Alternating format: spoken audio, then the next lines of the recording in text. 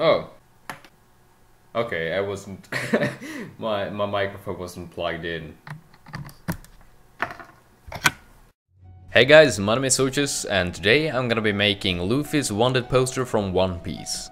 So if you haven't seen One Piece, it's basically a show about pirates jumping the bandwagon of sailing out to sea to look for the great treasure called One Piece. I'm not usually much into anime, but I've really gotten into this show the past year, and seeing as Luffy is the main character and the future pirate king, I thought this project was the obvious one to start with. I wanted the poster to look a bit faded and sort of worn out, so I started with an A3 paper and stained it with tea. Leaving it to dry, I left a few books on top of it so that the paper would keep its shape.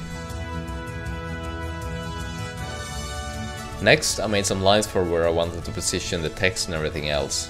I used a lot of reference photos for this because it was hard to find one in high quality that depicted the entire thing. After calculating how big the letters and patterns had to be to fit within each respective area, I began sketching it out.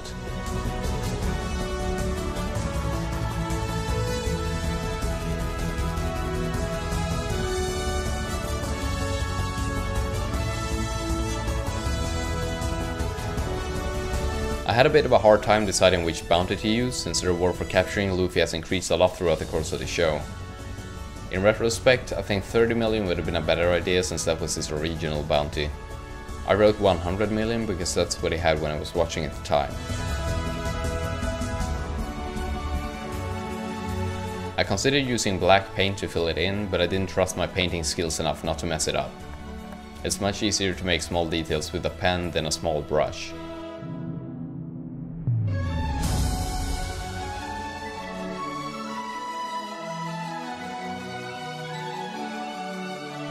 The text and everything took a bit of time, but it was fairly simple to make. The hard part was the mugshot, because I am not good at drawing people. I bumped into a lot of symmetrical issues when making the eyes, the mouth and the straw hat. If you've ever tried drawing a pair of symmetrical eyes, it's not that easy. Thinking logically, the hardest part should have been Luffy, but for some reason it was the small picture of Usopp in the bottom left corner. I don't know why, because it only takes up like 4% of the whole thing, but I just couldn't get that part right.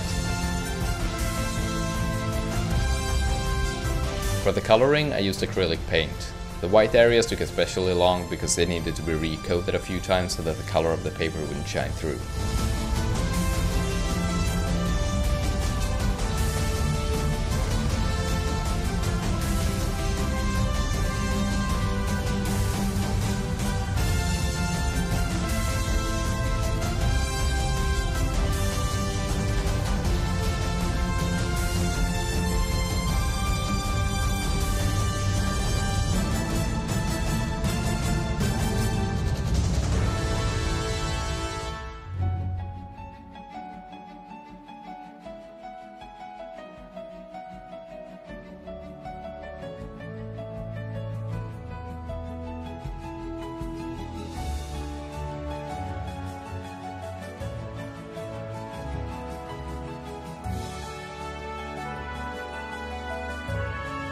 The remaining details and lines were filled in using a thin pigment liner after the paint had dried. I tried to be as precise as I could, making the small scratches and stuff so that it had the same amount of lines as in the original.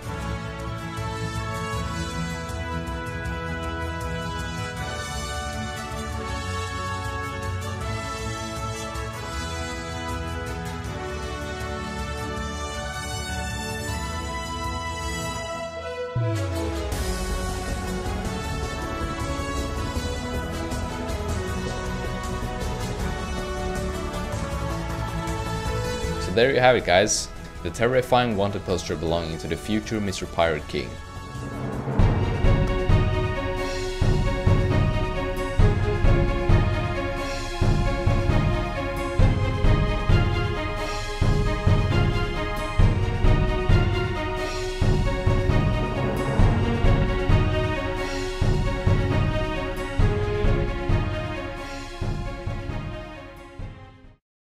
Alright guys, that's it for this video, hope you enjoyed it. I'm still kind of getting used to the whole deal of adding commentary to my videos, so if I sound a bit awkward, it's because I am.